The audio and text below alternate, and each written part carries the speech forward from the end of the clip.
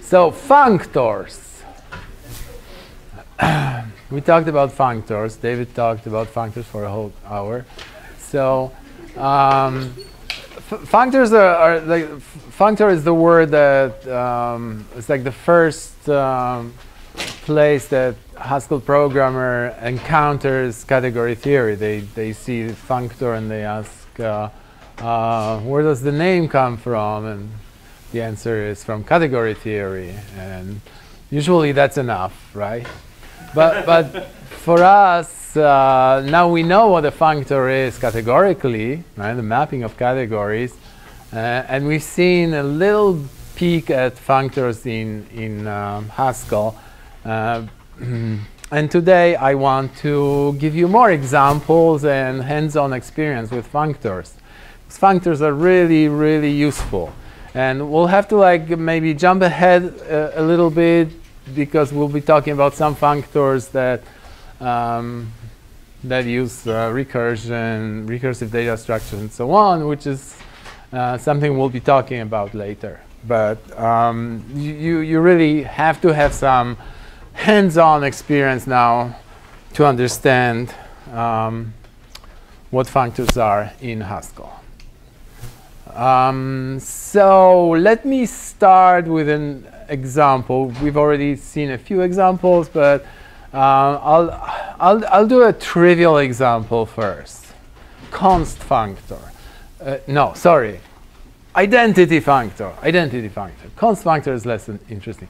Identity functor is we know it's important because we talked about categories forming a category in which functors are morphisms. So in order for it to form a category, we need an identity functor, identity morphism, right? So an identity functor just takes an object and maps it to itself. Not a big deal, right? So how do we write it in Haskell?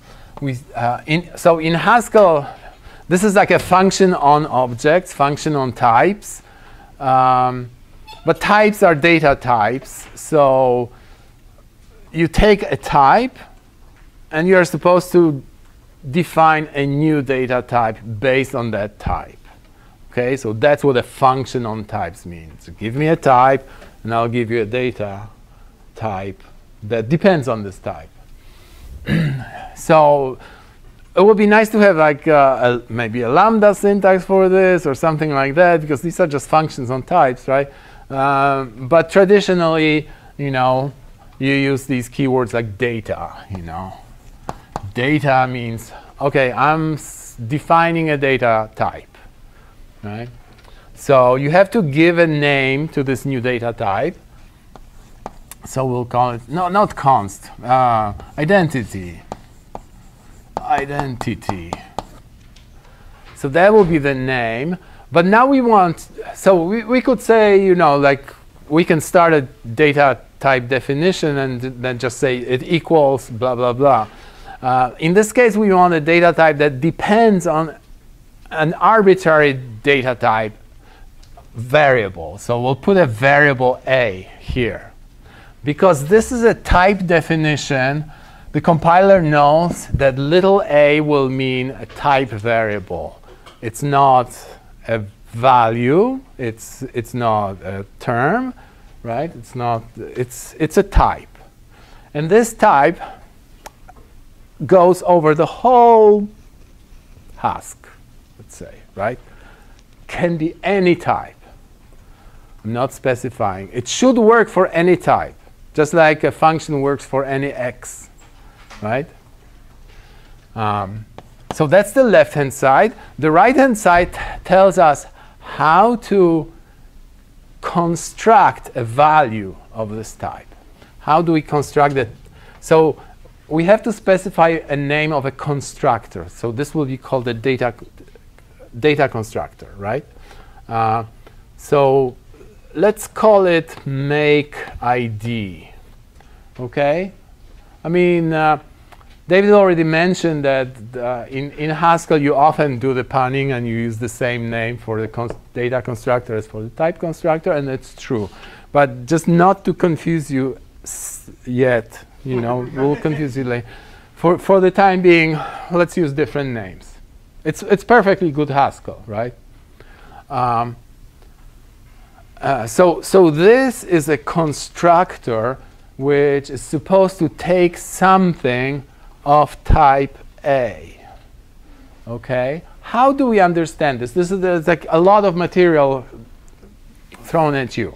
So first of all, this part is called type constructor. This identity is a type constructor. Okay? Because it's like a name of a function. It's a function on types that takes A and returns identity of A. Okay? Takes A, returns the identity of A. This is called data constructor.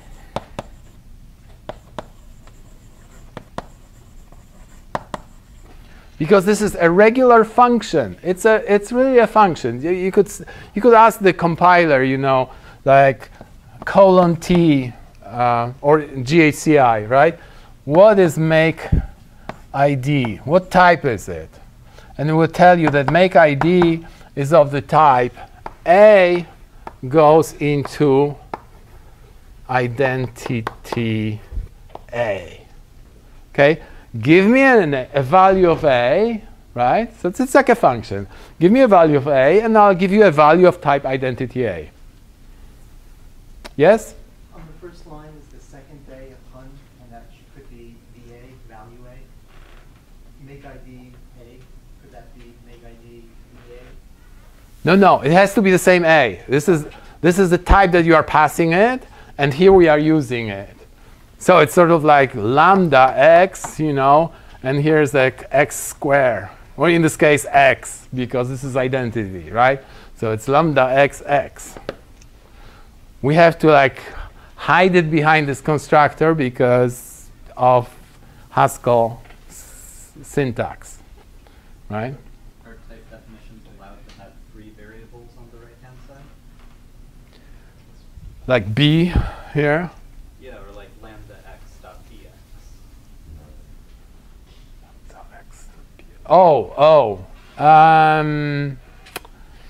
Not really, because what would this be? I mean, it cannot be a variable, but it could be like, you could put a string here or something, right? Something that's like in the external environment. But all type definitions are like at the top level, so. Are you defining identity, or are you defining make ID, or are you defining both here? Can you repeat the question for the audience? Okay, so the question is, what am I defining, essentially, right? I'm defining this new type identity that depends on A. And in order to define this new type, I have to say, how do you construct values of this type? So I'm also defining the data constructor. Okay. So this is like a full-blown definition. We'll see more definitions like these later. The right-hand side will be more complicated. This is like the simplest. Well, not the simplest, but yeah. Question? So is the A on the right, is that a value of type A? Or is that a So this is like the type. It tells you what type function this is, right? So A is a type here. And the meaning of this is that make ID is a function from A to type A. Oh, I see. So the Type A. A over there, that's saying like that's the input for that function, make ID. Yes. And this is a polymorphic function, right? It can take a value of any type, right? So this is a type variable, so this is a polymorphic function. It's like a whole huge family of functions. A different function, well, it's essentially the same shape function, right? But it's a family of functions that's parameterized by A. Yes? A little bit of discussion that I'm going to start here, but don't you think that I personally think that the syntax is a little bit confusing, right? Because yes. It has this data constructor and then the type at the same time, and that's probably what makes people ask this question. Like, I'm always confused about it. Don't you think that using generalized ADT syntax would be better? Okay, so the question is, wouldn't generalized data type, algebraic data type, GADT, the syntax is much better, you think. Maybe, you know, I haven't thought of that, but maybe it is, because in GADT, you actually define a constructor as a function directly. You say this is a function, right? These are the arguments. Here I'm splitting it, like I'm saying this, and then I'm saying this is what it really means. But this is what it really means, okay? So, yeah. But if you are reading Haskell, you won't find a lot of GADTs. You will find this. So, you know, if you want to be fluent in Haskell, that's the syntax you have to internalize. Okay? So this is the hard part. It's like getting used to syntax and understanding the difference between type constructor. Type constructor is something that takes a type and produces a type. It takes type A and produces identity of A. So I can call it with, let's say, int. Int is a type, or string, right? And I can say identity string. And that's a type now, right? Identity is not a type yet. It needs an argument. I give it an argument. Now I have a type. So, okay? So identity string is a type. If I want to construct a value of this type, right? So suppose that I want to say, I have some x, and it's of the type identity string. What is x equal to? Now I have to come up with a constructor. I have to construct it, okay? So let me say, how do I construct the value of this type? I use the data constructor. So I have to say make ID. And what does make ID take as an argument? Something of type A. What's type A? String in this case. Okay? I have already instantiated it for string, so it expects a string. So I can say make ID hi. Okay? Body of make ID defined somewhere, or is that it? Like there's some internal logic to make ID that you're not showing. No, this is just it. That's it. There is nothing more. There is nothing hidden. So make ID can be replaced with like ASDF or something like that.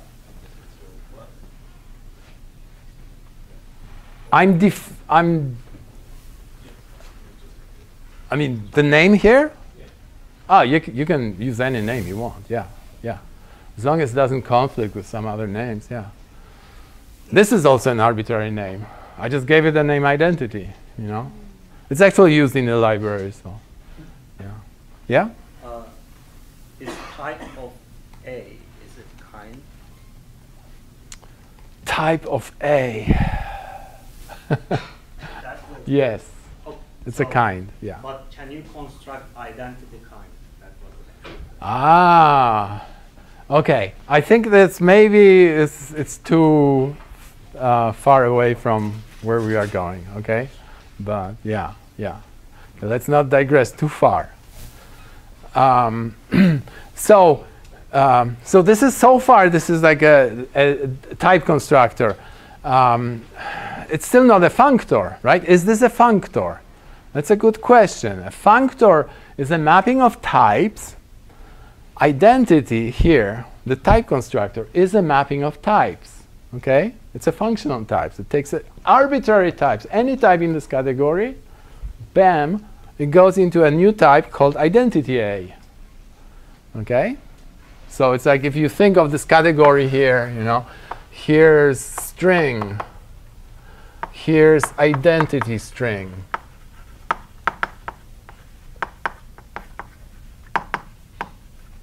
So it maps this object to this object.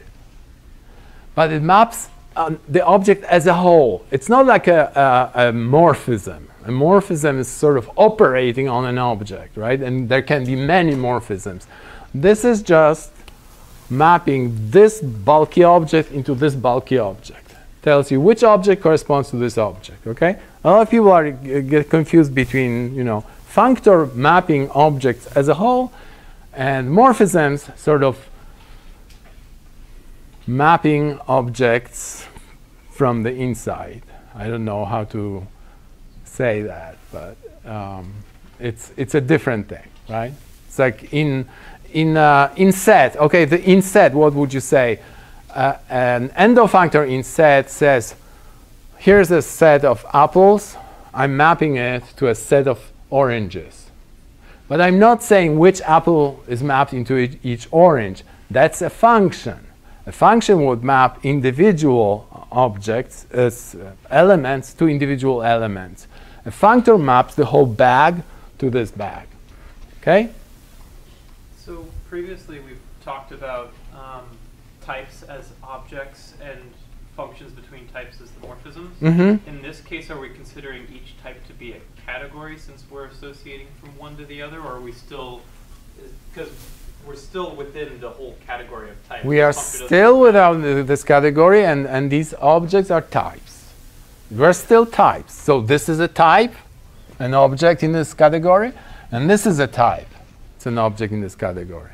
Yes? It's an endofunctor, so it's going from the category where the objects are types to the same category where the objects are types. Okay, and so you can have a bunch of different endofunctors, but only one is going to be the identity functor as an endofunctor, but you can have endofunctors that are not the identity functor. Yes, exactly. Okay. So I'll repeat.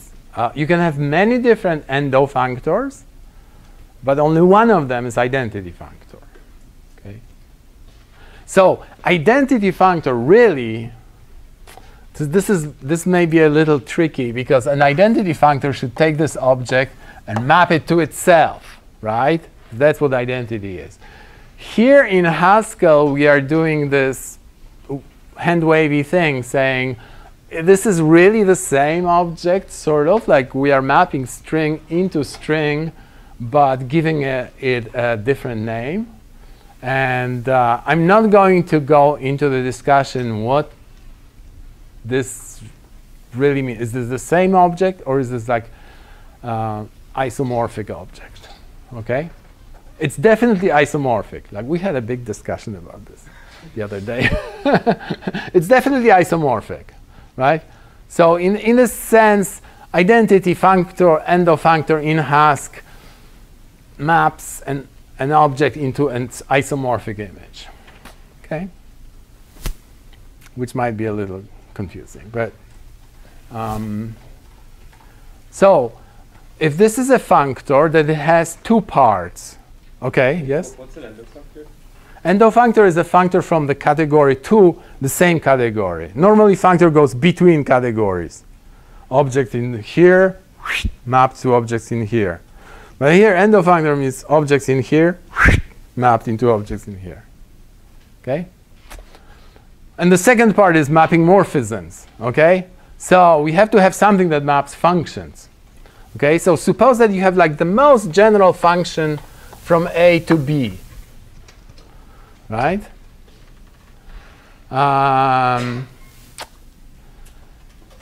We have to be able to map it into a function that goes from identity A to identity B. That's the lifting part, you know. We call it lifting in Haskell, or in mathematics also sometimes, you know. So like, here's a function from A to B, let's say f, and we are lifting it to a function from fa to fb. Okay, and we call it ff in math, right?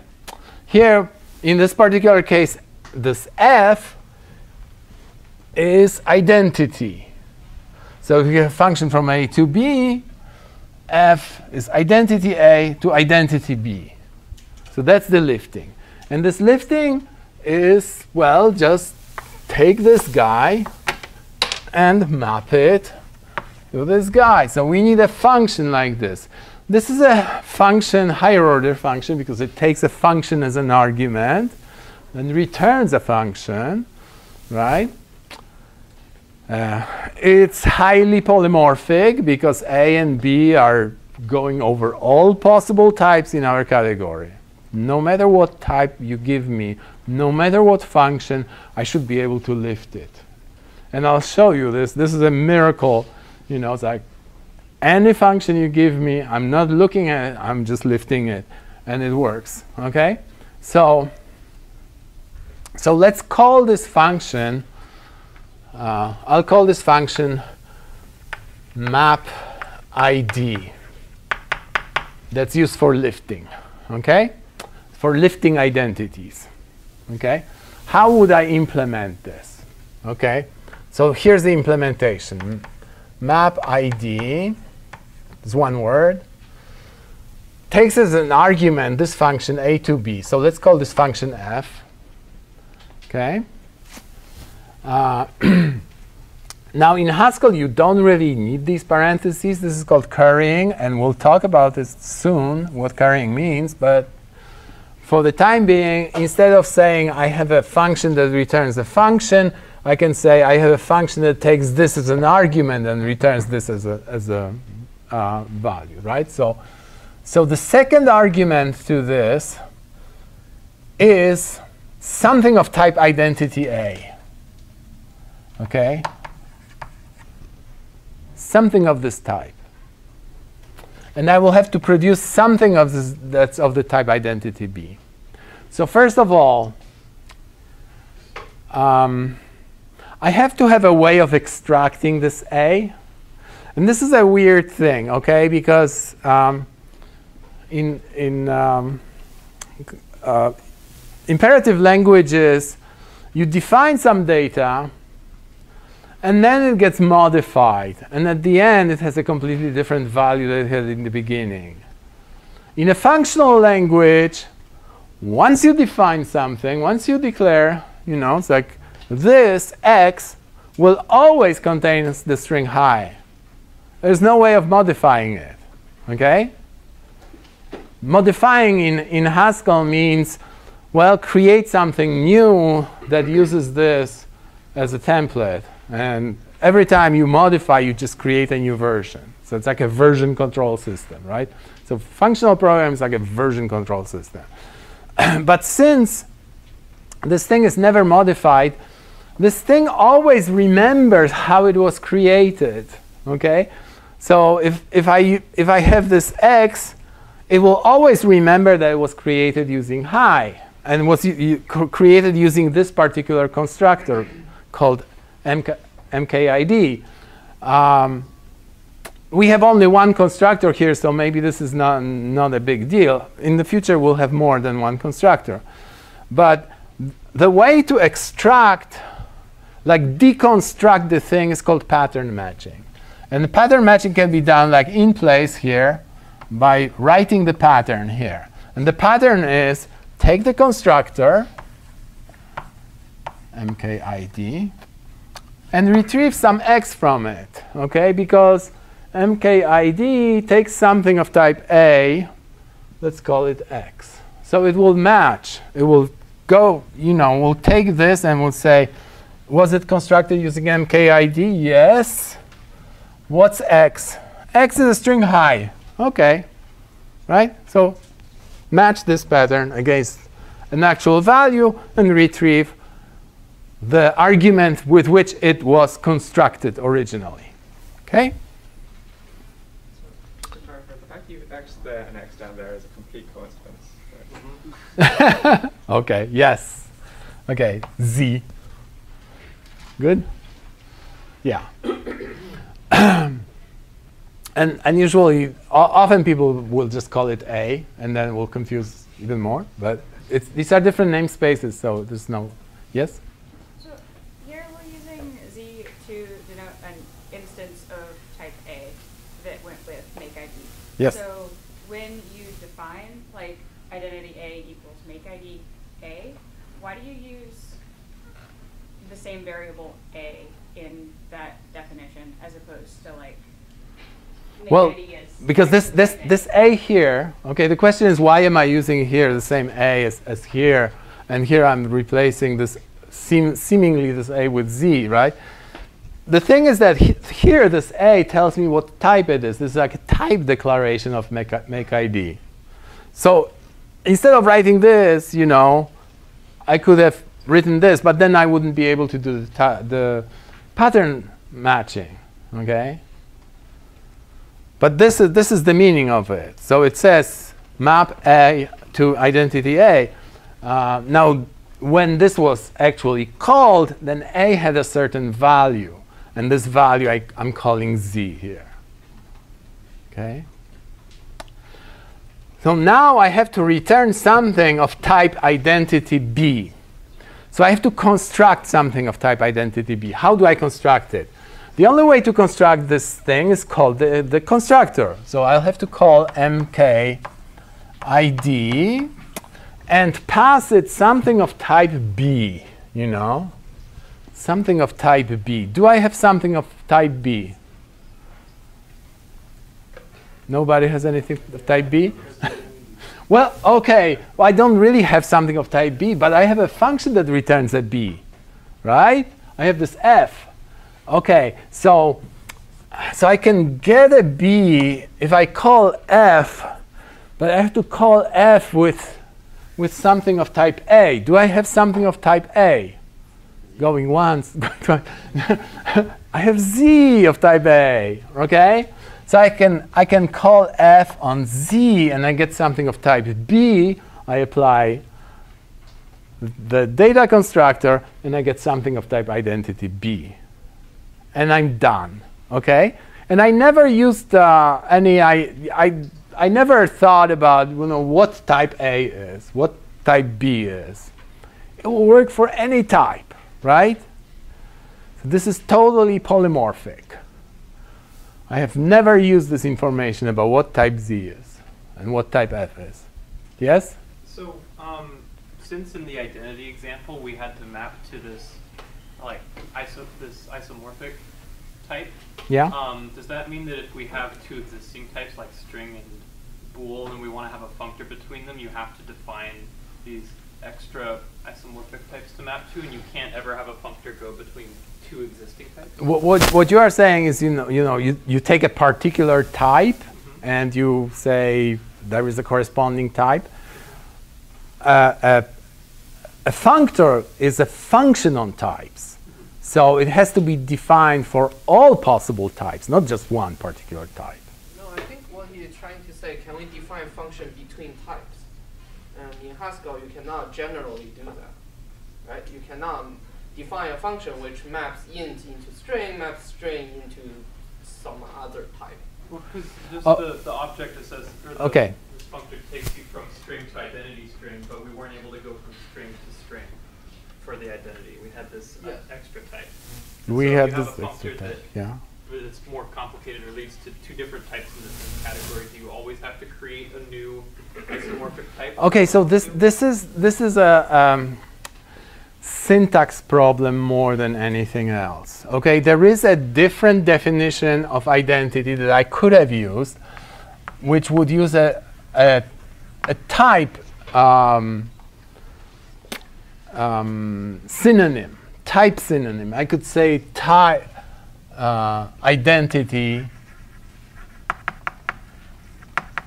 A equals A. Okay, this would be much more readable. Right? Wouldn't it? And it would work up to a certain point. And this point will come soon when I try to define an instance of a functor class. Because then it will break. OK? So we have to go this circuitous way to satisfy the God of Haskell. OK? This is a little sacrifice on the altar of Haskell. Or the compiler. The compiler just has to, like, you have to tell it what you mean. OK, any more questions?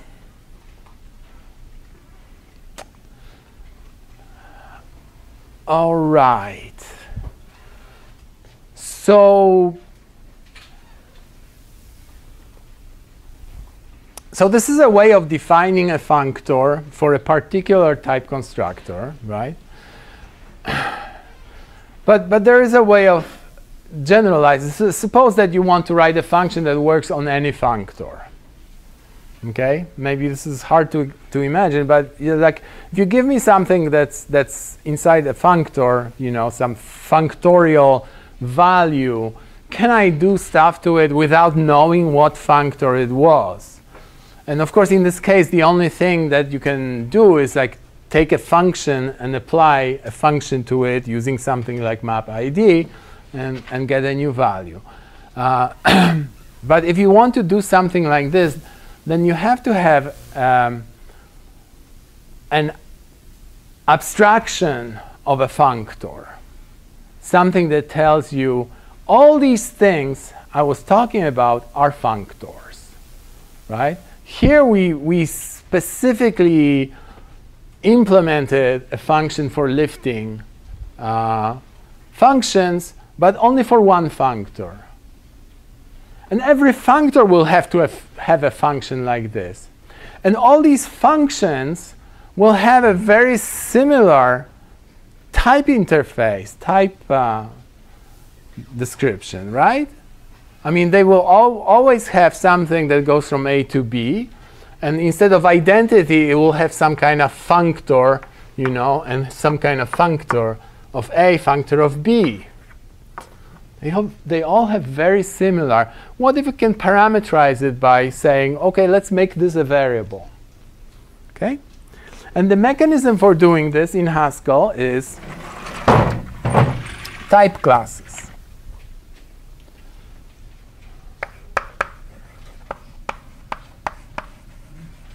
Type class defines a whole class of types that share certain interface. Okay? In this case, this goes even further because it doesn't define a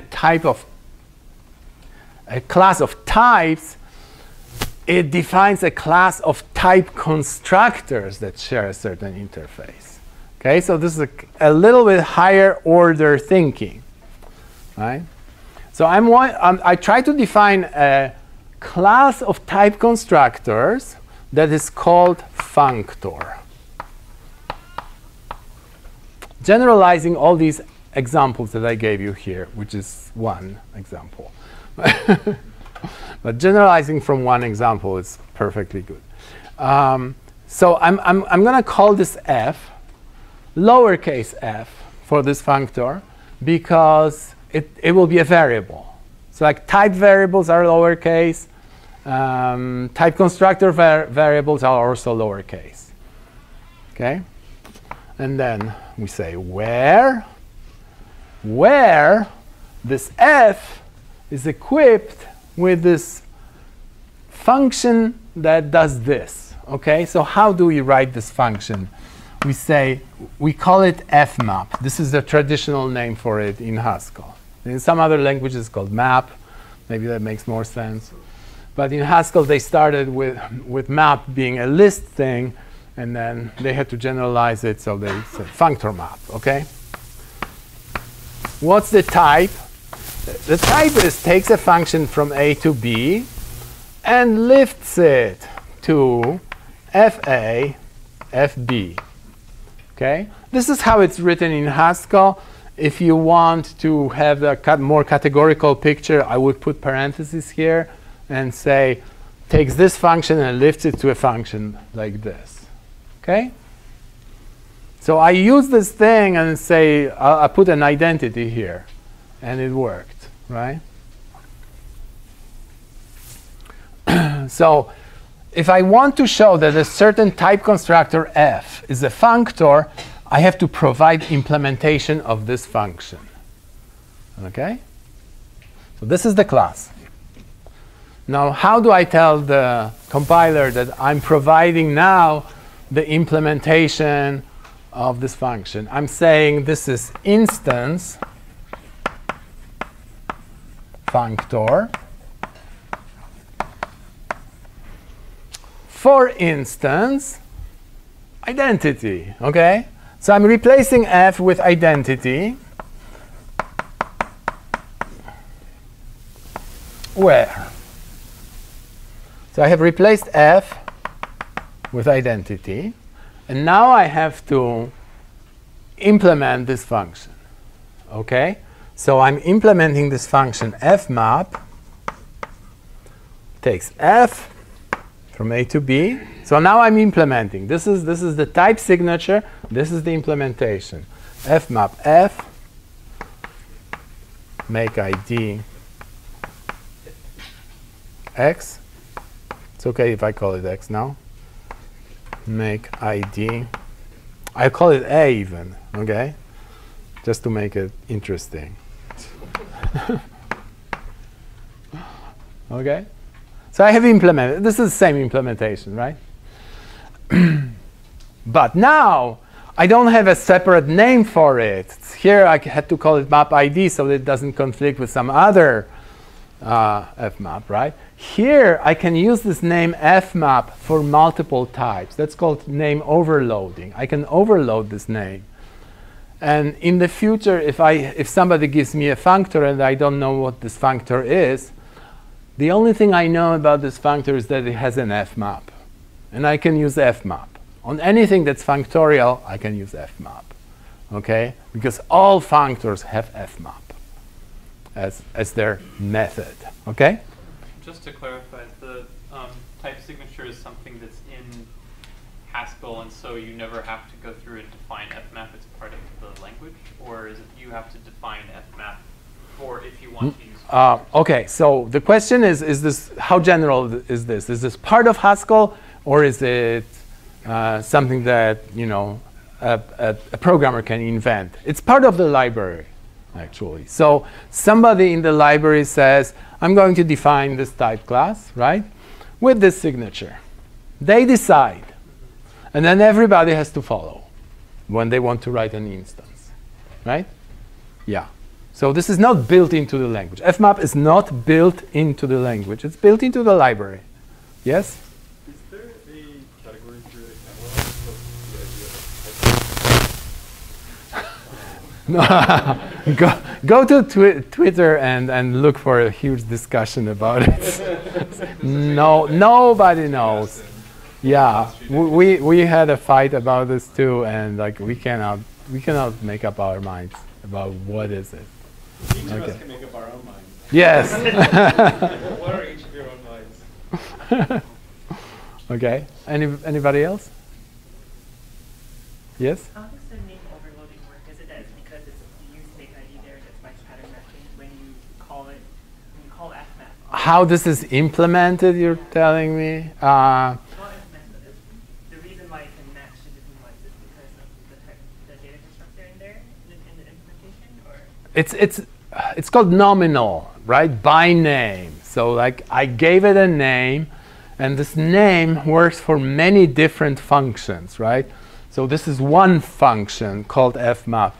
I will show you soon another function that's also called fmap, and yet another function that's also called fmap. They have completely different implementations.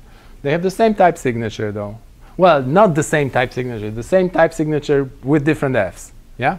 Just one thing that might be confusing people is in the top we have type class functor f. That f, as you noted, turns into identity when you apply it for the identity functor in particular. The f in the fmap is not the same f, and it needs to be changed over on the right too. Right? Yeah. There is no conflict, okay? No conflict. Yeah, there is no conflict of names. Except in our mind. Yes, yes. It's only maybe confusing. Yeah, I agree. So like f, the letters F, A, and B, and X are so overloaded that, yeah, I know. And we don't have the option of making a capital F at the top, right? No, because it's a variable. Exactly. It's a variable, so it has to be. Now, another interesting. Okay, let me ask myself a question. Now it's my turn to ask questions. Like, how does the compiler know that I'm talking about the type constructor here and not just the type F? Because I use the letter F? No. No. Because the compiler looks at this and says, how is he using this F? Oh, he's using it here. Okay. If I were applying it to a value, then F would be a function. But I'm applying it to a type A, because this is a type signature. The things in this thing are types. A is type, B is type. So I'm applying f to a type. Therefore, it must be a type constructor. OK? More questions? So I'm trying to match this with my picture of functors in category theory.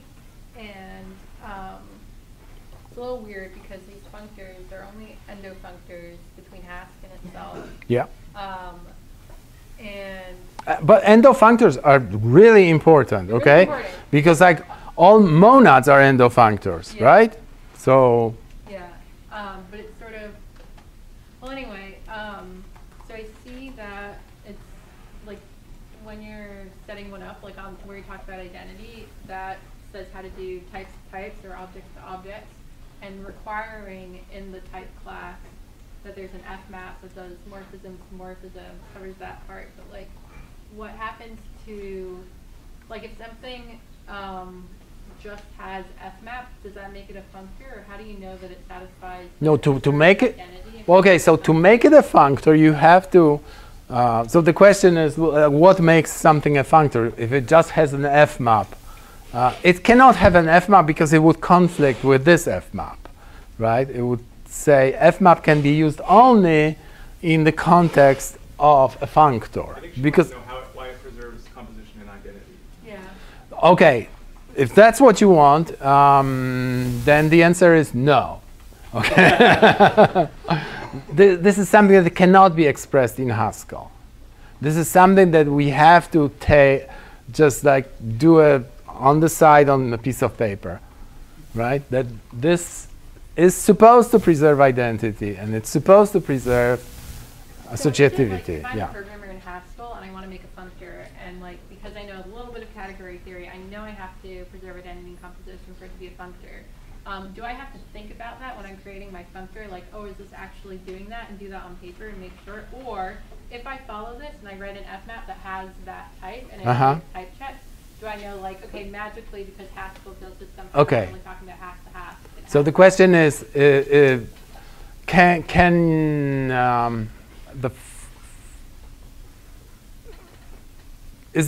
okay? I don't know what to say. Is there some magic in it, right? That the compiler will figure out that this is that this satisfies the laws, right? Yeah, or do I have a program? Yeah. Okay. So I'll give you a short answer. Okay.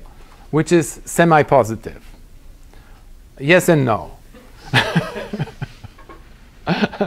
But the thing is that if you create your functors using the usual things, the usual ways of creating type constructors, which are algebraic data types, which we'll be talking about soon. Okay, if you're using algebraic data types, then in most cases,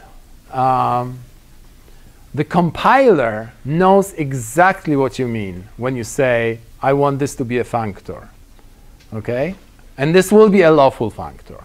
So there is a way of saying, instead of doing this, I could have just said here, deriving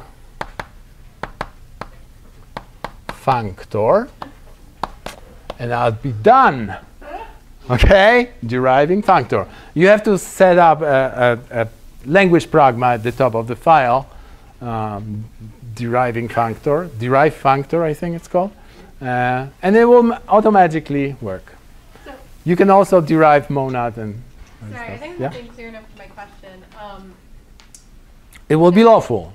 So, okay, yeah, so where's the lawful coming in? Is that like because it's like if something, if I give an F map that has that type that's required in the type class, now this is magically somehow lawful? Okay, where does the lawful come from? Yeah. When you are, how does the compiler, like when you let the compiler derive functor, why is it automatically lawful? It's automatically lawful because it means that you created your type constructor using one of the typical ways by using products, coproducts, and exponentials. Okay? And you can prove for products, coproducts, and exponentials once and for all that they are functorial. right? Once it's proven and the compiler knows that, that it's been proven, right, it will use this information. I think the question is, can you write an instance of functor that will not be satisfy law? And what will happen if you do this? Will it miss law? Yes, you can write unlawful functors instances. I'm not going to do this right now, but yes, you can write unlawful functors, and the effects of this will be that your program might do something weird, you know, and it depends on the situation. There's no general. It won't explode unless something else. But you also mentioned that nevertheless Haskell has special properties. In particular, you can only check that your instance satisfies the second law of functors. Yeah, you yeah. get the first automatically because it's Haskell. Parametricity. Yes, yeah. Theorems for free. Yeah. Okay, but let's continue. Okay, so I want to give you like examples of functors, because I guess this is like a trivial functor. Damn it, right? We want something interesting. Okay. Unfortunately, we don't have yet the way to create algebraic data structures from first principles. So I'm just going to define some data structures and kind of explain what it means without going into the theory, right? So a very common example of a functor is called maybe. And it takes a parameter, like all of them take a parameter, right? So it has to be a type constructor. And this guy has two constructors for the price of one. Okay? So it has one constructor called nothing, which takes no arguments whatsoever. Okay? It just ignores the a. It's like a const, right? And, actually I should say or, there's another constructor. You can either construct it using nothing, or you can construct it using the second constructor. This is just a. And this one takes a value of type a. Okay? So if you want to construct something of type maybe, you know, so if you say, I have some x, I shouldn't call it x. OK, I'll call it m. M of type maybe, let's say int. OK? I have two ways of creating it now because I have two constructors. This is sort of like an or. Do this or this, right? So I can say m equals nothing. Ignore this int stuff. Doesn't matter because I don't use it. It's nothing. OK? So this is sort of like, you know, I don't know if programmers will probably recognize it. In some languages it's called optional. Right? When you are returning from a function that's not total, then sometimes you say, I have the result, and it's just this. Sometimes I don't have a result, it's nothing. Right? Or I can say, I can't reuse the same variable, so I will just use the eraser. Right? And I say just, and now just takes an argument of type int in this case, because I declared it as an int here, just 42, right? That's the only number I remember. So, so that's how you construct it. Okay? If you want to deconstruct it, then you have now two options. You have to ask, was I created using nothing, or was I created using just? Right? So, to show that this is indeed a functor, you will have to create an instance of it. Instance functor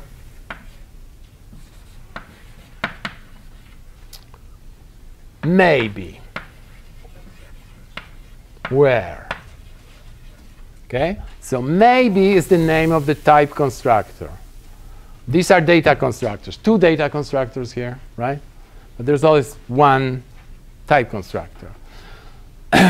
So fmap for this guy. And I will use f again, okay? So let's see. No, maybe I should use g because here's g. Okay, so this is this g. But now, where's my type class? Okay, type class. So it should take another argument fa, which in this case will be maybe a, maybe a. So like in parentheses, I will write what type I'm expecting.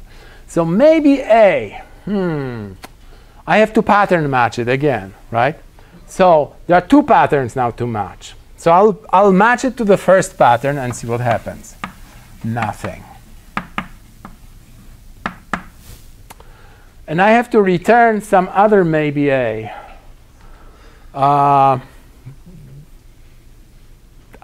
There's no other option but just to return nothing, you know? Because I don't have any b here, you know? It's like I'm supposed to return maybe b, right? I don't have any b. I don't have any a, right? If I had an a, I could apply g and say, oh, here's a b. But I don't have an a because nothing is empty, you know, nothing there. OK, so this is the implementation for one pattern. One moment, let me finish this. Fmap G for the second pattern. So you can just write one pattern after another. OK, so like this is the way to do this. If you have more than one constructor, you just write separate cases for it. So now I have something of type just. So it was created using just with some x of type A. Well, I'll call it A, just to confuse you, right? Now I have to return a maybe B, right? But now I can be clever because I can have a B, right? I can say, let me construct it using just, the same constructor. Let me apply my G to A, and I'll get a B. And just B will be of type maybe B, right? So it works very similarly. I mean, this works almost identically like the identity functor, which is no coincidence because this is like a sum of two functors, right? The const functor and identity functor. So that's the implementation. What can be said about this? Just based on these two examples, there's a way of looking at functors in Haskell. Some people like it, some people don't like it. Saying that a functor is sort of like a container for values, right? So identity is definitely a container, just contains a single value, right? And you can access it, you can retrieve it, you can fmap over it. Maybe it's like a container that maybe contains a value, or maybe not. Right? So let me give you an example of a third container, which maybe contains a bunch of values, not just one, right? A list.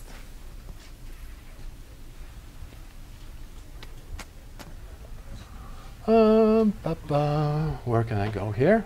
Bartosz, you have like negative 3 minutes. I have negative 3 minutes. Why don't we let people come Yes, yes. Yeah, so, OK. Sorry, I didn't notice. Fong and close here, but there's plenty of time for questions. And yes, please ask questions. Yeah. Lecture and half a lecture theater too, if people like. So. Right, thank you.